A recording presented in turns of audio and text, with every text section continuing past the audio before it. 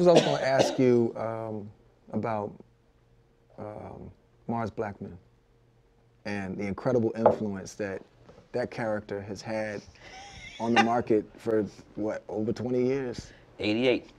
Well, a lot of people think I made She's Gonna Have It right after film school. Right. I finished NYU 82. Wow.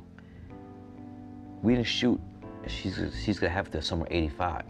Wow. So for 3 years, I was struggling, trying to get my first feature made. Mm-hmm. I was pen to paper, writing letters, no email, pen to paper, writing postcards, licking stamps.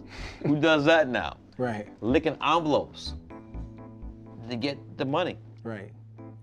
So we had very little money. We raised the money in stages. Eventually, the budget was $175,000, so She's Gonna Have It. Went on to make $8.5 million at the box office. But I cannot. Wait. You shot that for under 200,000? Yeah, 2 6-day weeks in the summer of 85. So, we didn't have any money. I mean, I had to pay other actors, but we didn't have any, I didn't have money for somebody to play Mars, so I played it myself. And I asked my grandma, I said, Grandma, we called her Mama, I need a name for a character. So what kind of character? I said, he's kind of crazy. She said, oh, I had a crazy uncle named Mars. Boom, that's where the name came from. And so at the time, Michael Jordan's taking over. Right. And everybody's wearing Jordans. That's right. And Mars likes basketball. That's right. So it's a natural connection for Mars' favorite player. Even though he wasn't on the Knicks, his player would still be Jordan.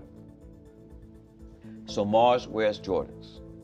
Mars is a b-boy, got the Casals. Yes. Mars got the nameplate. Mars is wearing the shorts, still have skinny legs.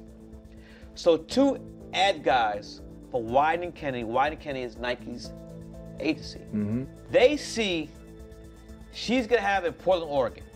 They call me up, track me down. We want you to direct commercials in black and white, starring Mars Blackmon. You direct yourself and Michael Jordan.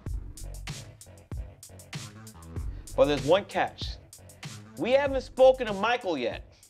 Michael not seen She's Gonna Have It, you know who the fuck I was. So here's key. Here's the key thing. Michael could have easily said, I don't know this motherfucker. He's never directed a TV commercial before.